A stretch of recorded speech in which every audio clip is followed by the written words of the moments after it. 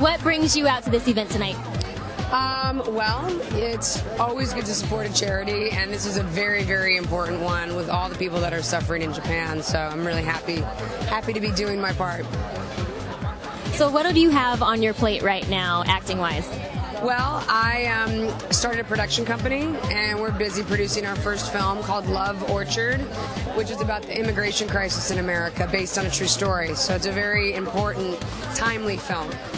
Now, production, that's a step forward in your career, right? You've been mostly on the front side of the camera. Exactly, yeah. I've actually produced 2 other films, and I co-exec produced a series I did on the Sci-Fi Channel called Painkiller Jane.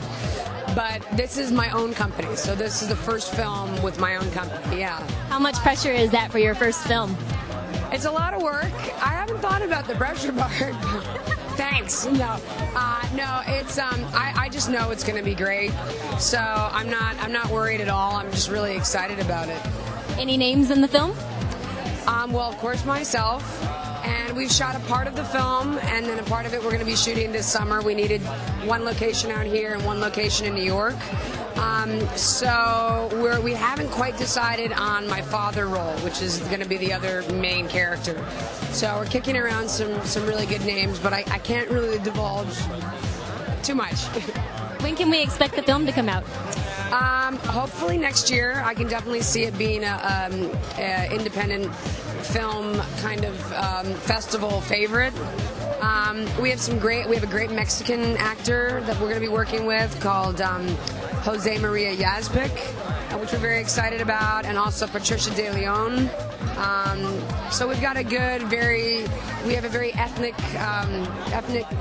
cast. It's been great, yeah. So are all of your other films going to be based, like documentary based, or? Yeah, the last film I co-produced was called Attack on Darfur, which is out now, and that's about the genocide in Sudan and in Darfur. So I think what I would like with my company is as long as we can entertain, why not educate as well? So I feel like that's really important, and that message really needs to get out there. So we definitely want to do more humanitarian-based, socially aware films. Well, best of luck. Thank you so much.